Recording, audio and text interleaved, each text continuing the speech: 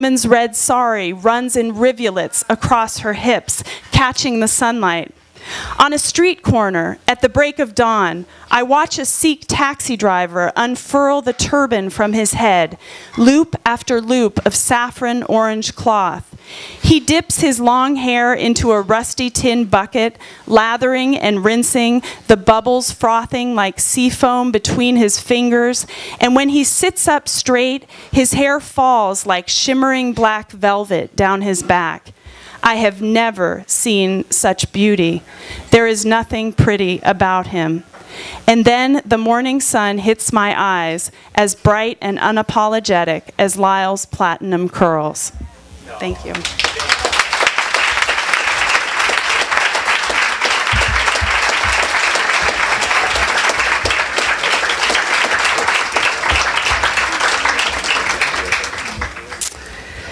Poe Ballantine is the author of 2 essay collections, 2 novels, and the forthcoming nonfiction book, Love and Terror on the Howling Plains of Nowhere. His writing has appeared in Best American Essays and Best American Short Stories, and he's the subject of the recent documentary, Poe Ballantine, A Writer in America. Poe.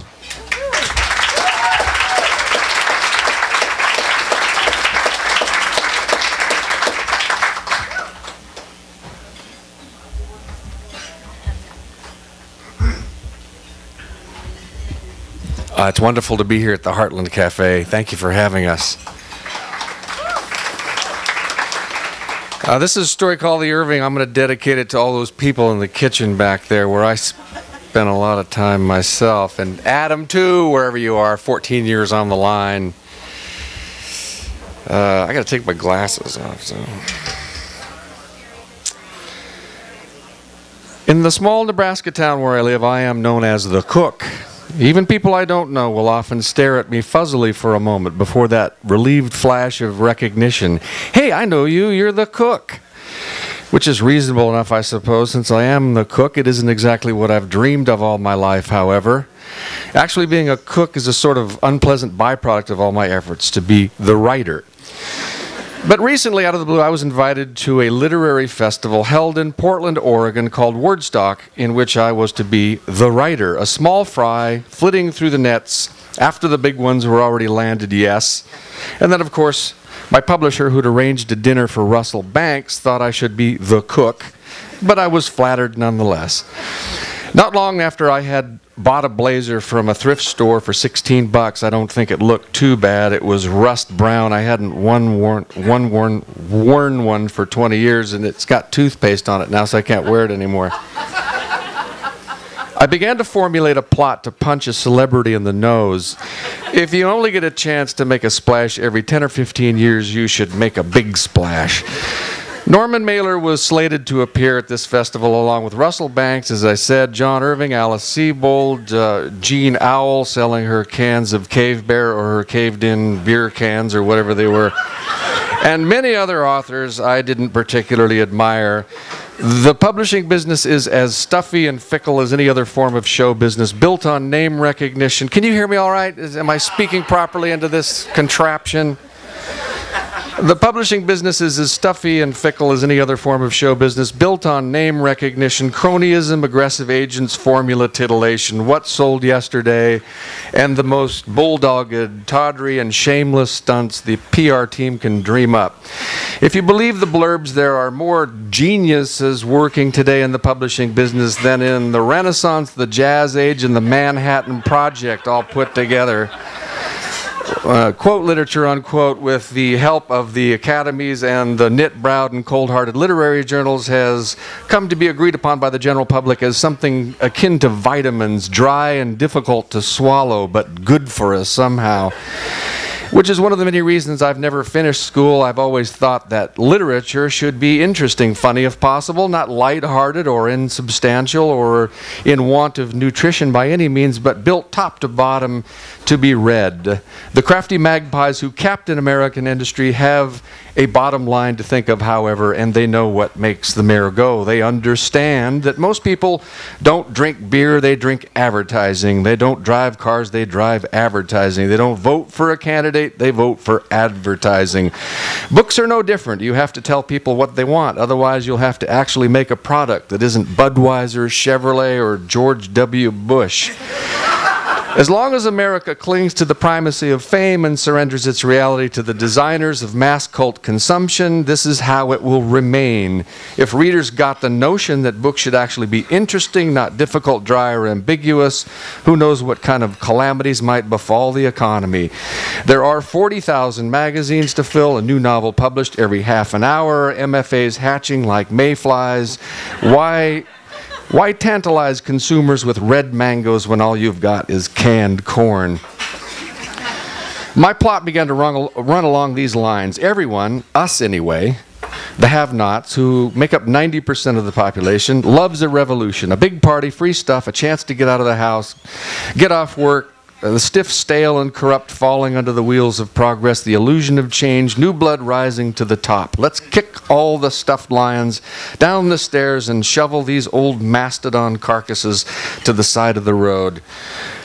Boston Tea Party, Martin Luther, Madame Lafarge, down with Tsarist Russia, leave your vodka though, and why shouldn't I be the one to light the fuse? So I reckoned that if I punched Norman Mailer in the nose at some high-profile event, just stepped up to the podium and laid him flat, camera bulbs popping as he had done to Gore Vidal many years ago, or so the legend goes, maybe I could pave the way for the new regime. I'm talking about us again, you and me, the rejected, jilted, oppressed, ignored, got off to a late start, the small fries, can't land an agent, missed the boat prodigies, the unknown geniuses, the readers who spend all day at the library and can't find a single thing to read except biographies of Thomas Jefferson, no offense there, Andrew, and exposés of Ronald Reagan's hemorrhoids. The have-nots, give the unlucky another roll of the dice. Get out of the way, you old dust bags. Us, I wrote this about 10 years ago, and now I'm an old dust bag. I understood that Norman was old, 82. Several of my friends wrote me before I left. Is he still alive? But this was an even better reason to help him along. He'd recently been paid $2.5 million from the University of Texas for 900 boxes of crap. Did I say crap? I meant papers, ranging from manuscripts to canceled checks to car repair bills. Car repair bills? Imagine being able to sell your fucking car repair bills. With love and trepidation, he sold his car repair bills for 2.5 million smackers. Think of how many interesting writers $2.5 million could support. The old fossil deserved a pop. And he'd gotten to bray about his bloated opinions for 50 years. Granted, he's a monument intellectual who writes well about murder and war, but he has the soul of a Korean alarm clock. What beauty has he wrought? How many times has he made me laugh or filled me with the wonder of being human? He's as dry as leftover turkey. He'll be utterly forgotten by next Monday. And I thought, even if I never achieve acclaim as a man of letters, I will no longer be known as the cook, but as the guy who punched the Utex car bill dust bag and started the revolution. Our novels no longer weigh 4 pounds or read like car repair bills, thanks to Poe Ballantine. P.S. Hope you get out of federal prison soon. But then just before my flight reservations were confirmed, I learned that I would be opening for John Irving. I was awestricken. It certainly had to be a fluke, but it was apparently not a fluke. The event was going to be televised by C-SPAN. The incredible blue sky news continued, and thousands of people would not only attend, but pay to attend. And John Irving is a pop star, Captain Quirk, fluffy as the whipped pink sugar at the county fair. He opens supposedly serious novels with sentences like, in the hospital of the orphanage, the boys' division at St. Cloud's, Maine, 2 nurses were in charge of naming the new babies and checking that their little penises were healing from the obligatory circumcision. Captain Quirk has learned the art of keeping his readers' attention with penises and spilled semen and women filleting horses. Piggy Sneed and Owen Meany indeed. No destiny had stepped in to direct me, punching an 82-year-old man who had spoken out early and vehemently against the Vietnam War, even if he's one of the great sand dunes of our era, would get me no sympathy at all. Quirk was my man, and I was going to be on stage with him, live cameras rolling, the revolution like a spark in the tight darkness of my right fist. True, Irving was an accomplished wrestler, a man still very fit for 63, but he'd never know what hit him. I'd be in jail with my name splashed across the national papers before he was out of the dentist's chair. Who is this Poe Ballantine? Who is this cheesy stunt artist, this sociopathic public relations hound, this brazen hypocritical anarchist? And what are the names of his books? Yes, we're going to read this dazzling rogue, this bodacious young Turk, this delectably lawless scoundrel. We'll buy anyone who embarrasses himself publicly, who sucks off a president, who plagiarizes for a major newspaper, who cheats at sports or business, who kills people for a living. Rhonda, my publisher, met me at the Portland airport, a busy, lean, energetic brunette of 40 years with hip 50s looking wing specs. She makes her money as a print broker and then fritters it away on people like me. She printed 5,000 copies of my first book, for example, and it must have sold 2,000 copies. She laughed when I told her my plan. She thought it was a good idea. She thought I was joking, of course. All the better for a surprise, I thought, doing little patty cakes in my mind. Every one of the books on her list would soar up the charts. We'd be like Death Row Records, swaggering brigands with samurai tattoos and our own special hand signals. The public so frightened they'd just have to call us artists. She'd have to bail me out of jail, yes, but what small price is that to pay for success? And even the modest, upright people would soon forget how I snaked my way into the limelight. I stayed with my publisher in her fabulous 9th floor corner loft overlooking downtown Portland and the Willamette River. I've been corrected on that before.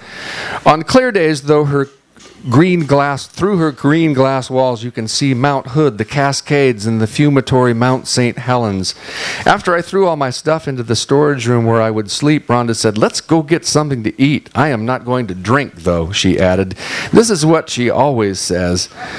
But she was right this time. We had a busy week ahead. The big reading, the Irving, as she had begun to call it, was tomorrow. We walked down the street to the Rogue for hamburgers. One beer with a hamburger is not drinking, so we had just one more pint.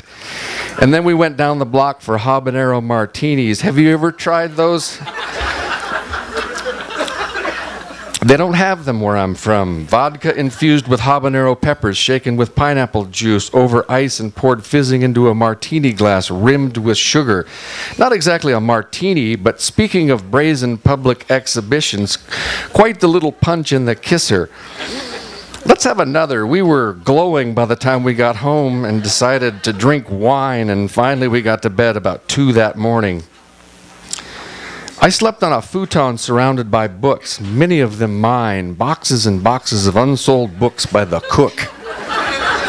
In that dark storage room with its exposed ducts and roaring central air fan. It was as dark as the cave of a clan bear in there. I couldn't see anything, not even the clock. I had to feel my way for the light switch. It was terrific, utter peace. I felt like a lion in its lair. In the morning, I was badly hungover with tachycardia that convinced me I would die before I ever got the chance to slug anyone. I slept in late. I don't normally drink much, but how many days out of the year do I get to be the writer? And how long before I'd be sent to a place where cocktails were prohibited? When my heart stopped thrashing around, I had to concentrate on how I would punch John Irving. Left-handed right, straight jab, uppercut. Give him the slight warning. Perhaps make it an arrangement with him so he could dive. I didn't want to hurt him. I only needed to articulate the symbol, supply the image. Later, I would be interviewed, be labeled crazy or whatever, but I'd tell them just what I'm telling you. Literature is fusty, it's clogged, it's anal, it's winded, it's fading, it's lost its heart, it's rehash, it's a cottage industry built around the creative writing programs, it's too many goddamn historical novels, it's this third-generation immigrant immigrant writing, quote, humorously about the Holocaust, or this, quote, talented New York prodigy blowing bagpipes about his supposedly daring life. In music, you're only as good as your last hit. In literature, one decent selling book and we have to listen to you until they zip the coffin shut. Or you sell your 900 boxes of crap at the door of the rest home. I'm just doing my part. I'm just trying to clear the way for the ones who belong here, the ones who have something to say, the ones who are willing to give more than their, quote, talent, unquote, the ones who have gambled and lived. Once I recovered my normal heartbeat, took a shower, and drank a beer, I started getting nervous. In a few hours, I would be reading in a giant hall in front of 2,000 people, and then I was going to make a spectacle of myself, crack the plaster into that frightening chasm of anarchy in front of gentle, left-wing, mostly passive scholastic people, the same ones who had started the last few American revolutions. I practiced the piece I would read in my introduction. Thank you for putting up with me. I'm flattered to be your weenie roll-ups, your REO Speedwagon. Nathaniel West said, forget the epic, forget the masterwork. In America, fortunes do not accumulate. The soil does not grow. Families have no history. Leave slow growth to the book reviewers. You only have time to explode. Remember William Carlos Williams' description of the pioneer women who shot their children against the wilderness like cannonballs. Do the same with your novels. My young friend, Mr. Scott Nadelson, another meager-selling Hawthorne books writer, a gloomy, well-dressed man of 30 years, no thrift stores for Scott, who lives and teaches in Portland and would go first among the 3 warm-up readers, came over about 5 p.m. and we drank some 15-year-old scotch to loosen up. The reading was at 7 p.m. We had to be there by 6:30 p.m. What are you going to read? I said. Half a story, he said gloomily. You know my stories are so long. You? My dead guy chapter. Oh, that's a good one. More scotch? Just a touch. It wasn't enough. That pinch seemed to evaporate before it got to my lips. Oh, how I suddenly dreaded this night. I couldn't tell Scott about my plan. He didn't like Irving either, but he had recently won an Oregon Book Award. He had no need for cheap stunts. I finished my scotch. I began to feel like a bad actor. I began to feel like John Wilkes Booth. At 6 o'clock, a troop of us, writers, editors, husbands, and wives of, strolled across town through the wind, all joking with nervous smiles and our snappy duds into the biggest night of our small-time literary lives. My plan had grown complicated. First, Irving was flying in late. He would not even hear his warm-ups read. He would stroll in just in time to comb his hair and have his hand kissed, read, answer a few questions, attend his $50 admission party, and be off again through the ticker tape to the powdered rosy anuses of high society. Second, the warm-up authors would read 15 minutes each and then exit the staging area, leaving us effectively partitioned from him, as he probably requested, sensing a revolution in the wings. To get to Irving in the spotlight, I'd have to sneak and then lurk backstage or come leaping out from the audience at some point, maybe jump down from the balcony as Booth had done. At least they would know who I was when they saw me. Hey, that's the guy who read earlier, the writer. I thought of the headlines in the paper of my small town. Cook attacks beloved writer. The Keller Auditorium is a ballet and opera hall, children's theater, etc. that seats almost 3,000. Mr. Scott and I were led to the green room backstage. Scott informed me that most green rooms are not really green. I imagine they call them green after the complexions of their occupants, which is certainly how I felt. There were a number of people already present, writers, sponsors, organizers, a couple of introducers, a photographer, and the MC. I shook hands and introduced myself all around. This was my first time in a green room, my first time on TV, my first time meeting someone famous, though I had once seen Roger Mudd from a car window in D.C. And my first time reading to more than 30 or 40 people. I checked my bookmarks and internally mumbled my introduction. I chatted with the people backstage, especially the MC, a friendly guy from Oregon Public Broadcasting who, with his fedora and beard, reminded me of the great Bukowski. Mostly I had to explain why I was from Nebraska.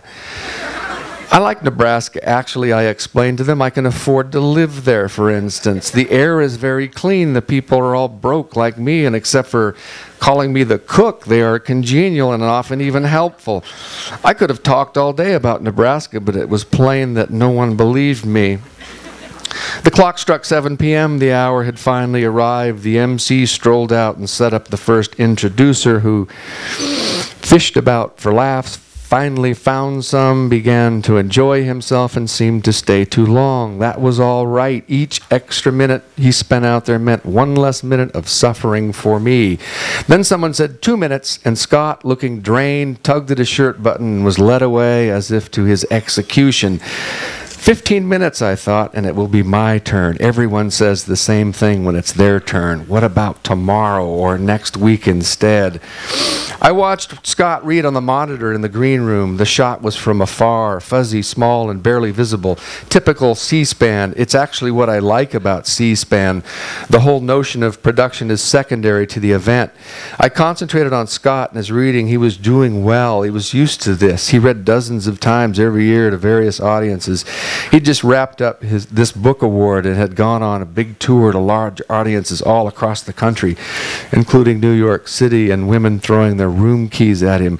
I hadn't read much, usually open mic with all the other unrecognized geniuses after the professors and the paid guests had strolled back home. I was beginning to get shaky. I wondered if I would get sick. I wondered if my heart would go haywire again. I glanced at Scott on the monitor. I calculated about 8 minutes before my turn. And then John Irving entered the room. I was too busy trying to get my breathing under control to devote much attention to him. I sat there with my book in my lap. Everyone leaped to their feet. I had expected him to be somewhat arrogant. Instead, he was gracious and mild. He seemed patient and wise. He didn't seem at all like a man who would indiscriminately use the word penis to keep his readers' attention. He wore a green shirt and light suit coat.